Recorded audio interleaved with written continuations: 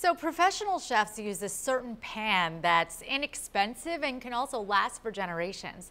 Find out what it is in today's Chef's Quick Tip with News 12's Tina Redwine.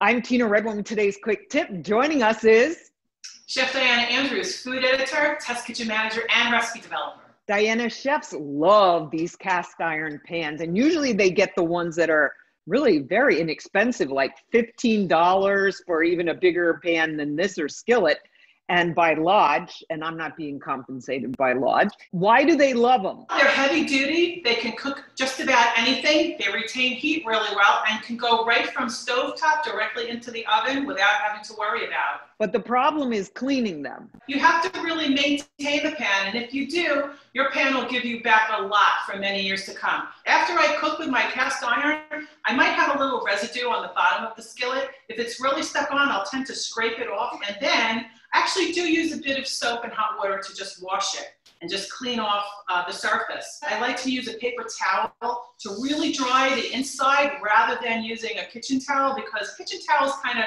retain a lot of moisture. And after that, put a little high heat cooking oil in the pan. That could be anything from canola, peanut, grapeseed oil, and I rub it into the surface. This is right before I put the skillet away. I'm not putting a lot in. I don't want to make the pan greasy. I don't want it to attract dust. If you want, you could rub the handles too. Some people also rub the bottom. This pan is good to go for the next time I want to cook with cast iron. And Diana, what brand do you recommend?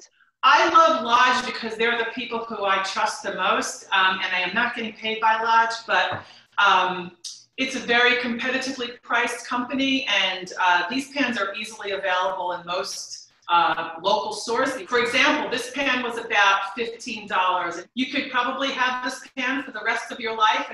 And this tip is online. Just search for News 12 Connecticut Quick Tips Cast Iron with Diana. Tina Redwine, News 12.